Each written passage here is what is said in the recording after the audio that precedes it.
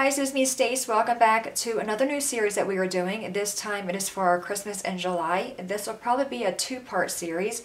We are making this really cute 3D Christmas Cuckoo Clock. I'll bring it closer so you can see the front of it. It does have a real working clock on it. On this side we have some peppermint candy. This side over there is a Christmas tree. There's also a reindeer on top. Really fun. This is a rather detailed project. I want to say me and the hubby spent 2 hours putting the entire thing together. Let's go over what you'll need to make this project. Alright, so as far as supplies to make the project, the first thing you will need is a Cricut Explorer machine along with the Cricut Access Plan. That is where this file is located. As far as supplies, you want to pick up a chipboard. Now the instructions for this project called for a heavyweight chipboard. I went ahead and got a medium weight one. You can see the medium weight is pretty thick. I had my machine set to custom. Inside the Design Space software, I chose the heavyweight chipboard. I used my deep cut blade housing, and I want to say did a multi-cut of 3. It did not cut all the way through this. We had to go back in with an X-Acto knife and kind of finish cutting around, so that did take longer. So it did not cut all the way through, so I'd probably recommend maybe picking up a lighter weight chipboard and see how that goes. But you will need 4 pieces of 12 by 12 of either the lightweight chipboard or the medium weight chipboard. But again, if you're using the medium weight, keep in mind my machine did not cut all the way through. The next thing you will need is some white cardstock. You need 12 of those, 8.5 by 11, along with ink in your printer. Because all the pieces here, as far as the decorations, they're all done on the printer, then cut out with the Cricut Explorer machine. You can also see we have a clock piece there. The clock piece we picked up at Walmart. It's just a little clock movement kit.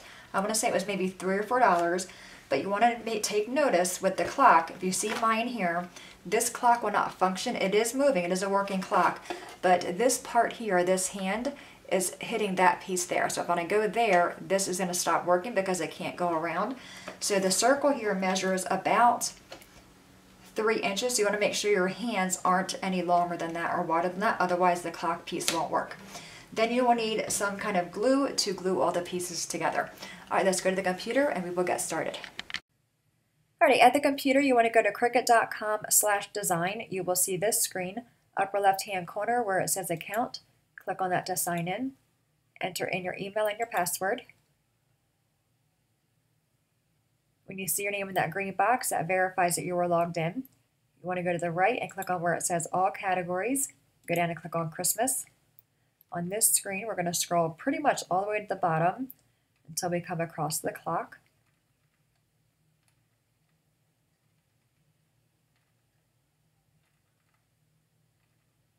You can see there's lots of really cute Christmas projects. We'll be making quite a few of these for our Making on Monday projects for this month. Alright, so keep on scrolling down. It's near all the projects that are gold.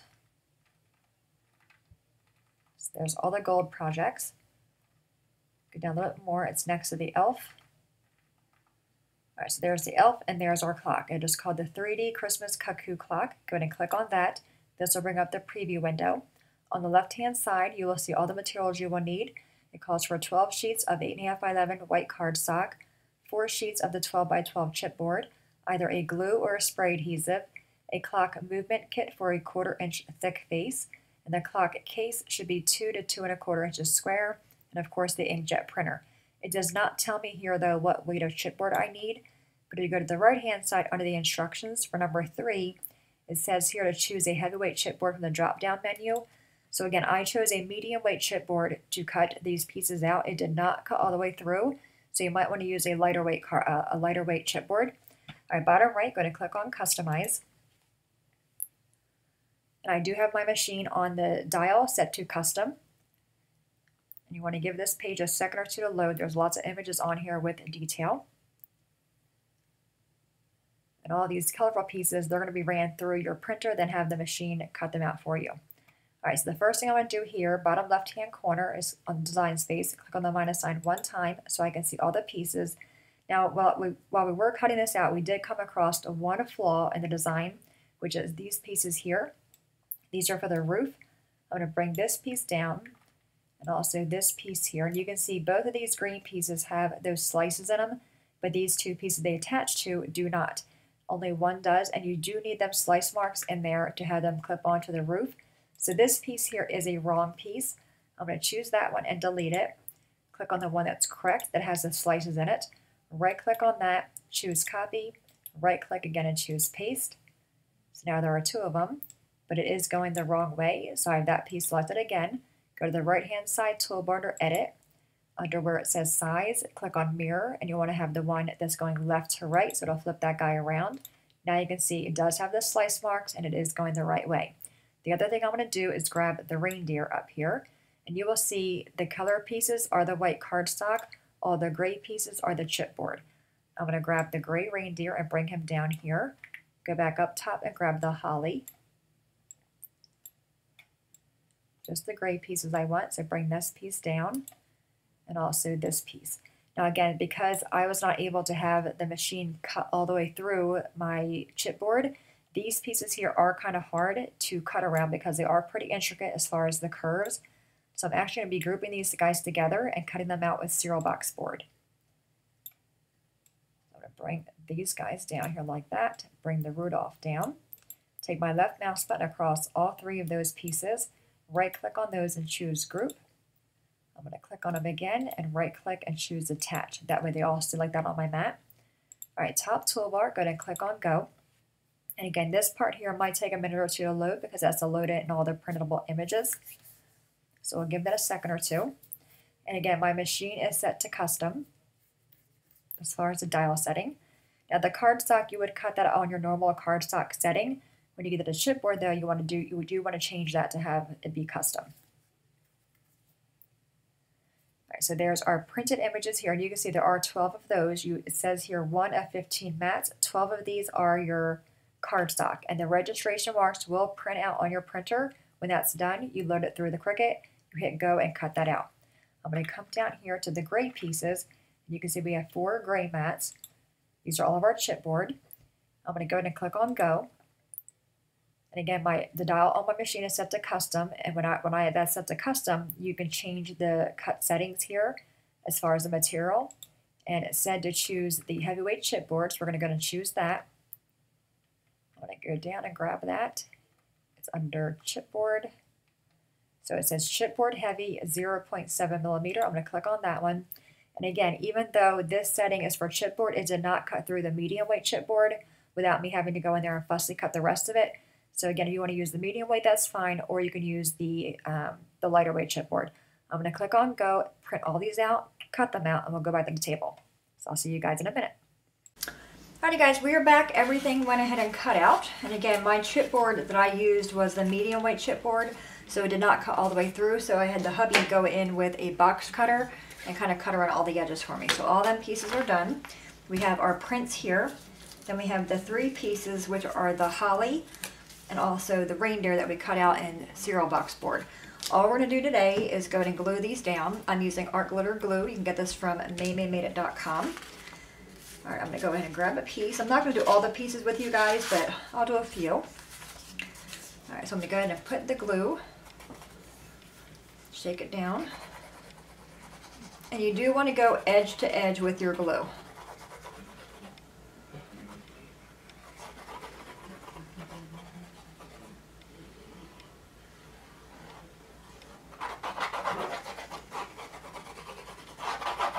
So we have that one.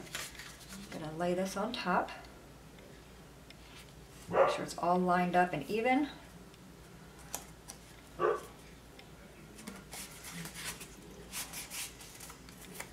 Okay. I'm going to flip it over like I do any other kind of project and just kind of give it a rub, make sure all that glue is spread out nice and even. If you want to, you can also use a brayer. If you don't have a brayer, you can use a rolling pin or even a dowel rod will work. Alright, so that piece is done. I'm going to go in and just kind of pinch along the sides really well, just to make sure the edges are down really nice. Alright, that one's done. Let's move on. So now this one here, we have the 2 cutouts. Going to clean it up a little bit. Alright, find that piece, and you can see this one looks like that one, but this one has a hole in it. That one does not. Let's go ahead and grab the right piece, which I believe is right here. Okay, and again, put your glue on. You want to make sure you go to the edge. and around any kind of slice marks you have in the pieces. You want to go around them as well. So I'm guessing this will probably be a two-part series. It'll be today's video, which is cutting everything out, gluing everything down, and then next Saturday we will put it all together.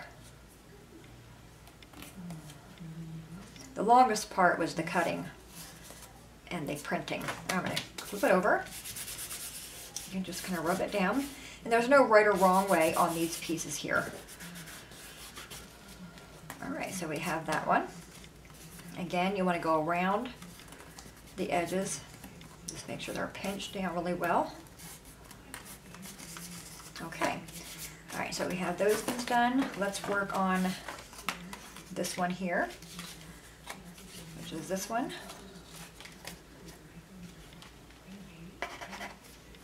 Yeah, when I first seen this, when I thought about making this clock last year, but it seemed so involved.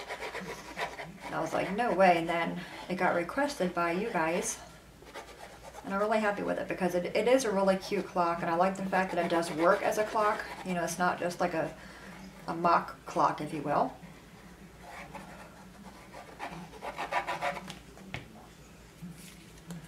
Alright, so we got our glue there. I'm going to lay this one down this way just to kind of eliminate the glue on my fingers.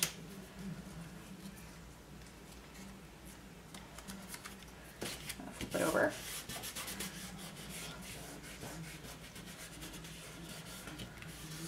And again, if you guys want to, if you can't find the chipboard, you can cut everything out with the cereal box board. I think it's fine. If you want to, you can always double it up.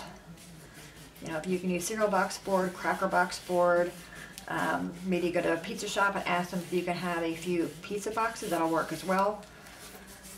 Alright. So there's that one. 3 down and a gazillion to go. So we have, these are the side panels. So we have a Christmas tree on one and a little peppermint candy Christmas tree on the other one.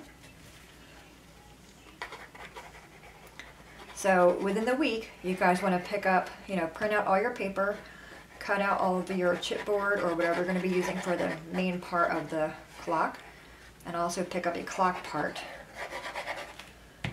And it tells you the size. If you go on to this project in Design Space, it will tell you the size that you need.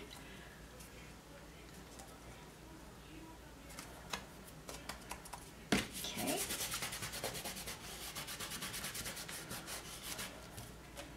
Again, make sure you go around them tabs really well because these are going to be poking into another piece. So make sure that paper is down really well.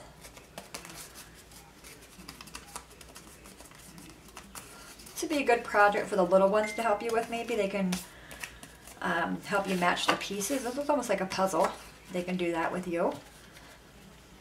Be fun to put in their room at Christmas time.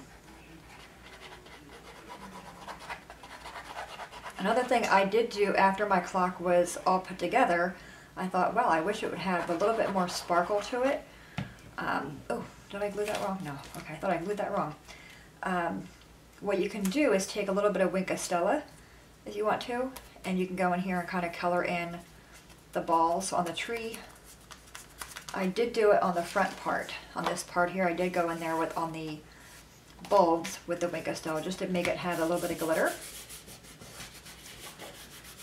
A little bit of sparkle to it. And I also did the berries on the holly as well.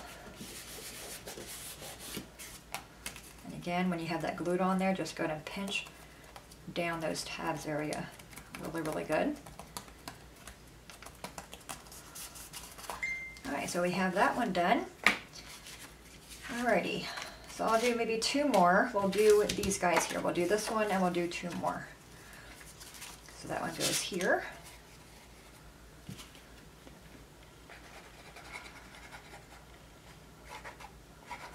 And then tomorrow we'll start the series of the Christmas nativity scene. We'll do one portion of that tomorrow, and we'll do the other ones the following 2 Sundays. And I will warn you, that one requires a lot of brown cardstock.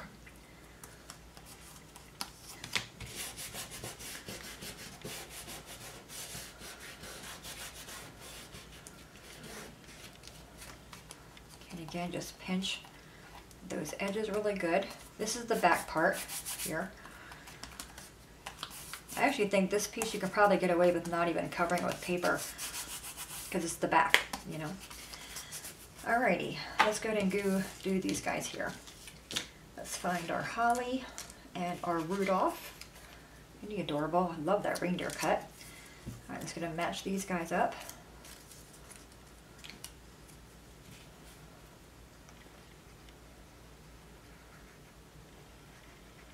Again, you want to put the glue as close to the edge as you can.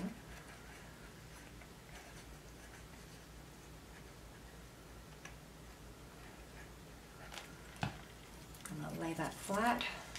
Oops, not that way, Stace. Okay. Yeah, I originally was going to do this one with you guys. Just cut it out and assemble it all with you. And hubby's like, well, I want to see what the clock looks like. So I'm like, well, I have to cut out 2 clocks, you know, print all the paper. So he helped me today, which was nice. And he actually really liked the clock. I do too. I think it's really a fun little project. Just a little bit time consuming, especially when I wish the Cricut would be a little bit more detailed as far as the weight of the chipboard, because it didn't say in there. It just said chipboard, and then when you go to cut it, it said put the dial to heavy chipboard. So I assumed that they wanted us to use heavy chipboard, but there was no way my Cricut was going to be able to cut that out. And the cereal box board, I had just my regular blade housing in there, and I had the custom dial set on the machine to poster board, I believe, and it cut out fine. I think it did do a double cut though. I flipped that over, get that little rub. I don't think I flipped that one over. And these ones are, I'm not too concerned about the edges, they just kind of sit on the front of the clock. Alright, then we have little Rudolph here. He is adorable, this little guy. So we'll stop the video on this one. I'll just I'll just go back in and finish off applying all the paper to these pieces, and I'll meet you guys back here next week to where we assemble it. And that should maybe be, I'm hoping not a terribly long video, maybe about a half hour, I'm guessing. I hate to break it up into 2 parts, so if you guys don't mind the long video next weekend, next Saturday, we can finish the clock up. If you want to, you can also go around and ink the edges of all these pieces to kind of give them more life. Alright. So there we have that. So we have a good amount done, right? So we have a few more pieces. Like I said, I'll go ahead and glue these guys, or glue the paper onto all these ones. Now, take note, this one, it does cut out 2 of these pieces. Hopefully you can see them right there. This one, that one, it does cut out 2. You only need 1. And it's going to print out 2 of these as well. These are, this piece here is double-sided because that's what the reindeer sits on, so you will see that on both sides. So you can eliminate one of them. You need 1 of those, and your 2 papers will go front and back on that one. And it does say that in the instructions, and I did go ahead and print off of those just by doing a screenshot on my phone. Alright guys, hope you enjoyed part 1 of the Christmas Cuckoo Clock. And like I said, I'll see you guys back here next Saturday, hopefully not as late, to finish up the clock. Any questions, please let me know. As always, thanks so much for watching. Have a great day, and I'll see you guys next time. Bye-bye.